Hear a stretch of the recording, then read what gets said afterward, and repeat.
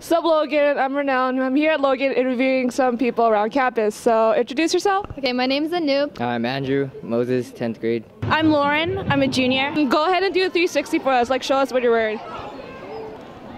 There we go. So if you were an animal, what animal would you be? I like turtles. Be a panda. Would you go back to the 80s if you could? Yeah, I would. That'd be cool just to like dress up and see how it feels like dressing up like this every single day. They have Fresh Prince of Bel-Air and cool shows. Well, movie, Pulp Fiction, of course. That's Any artists you like?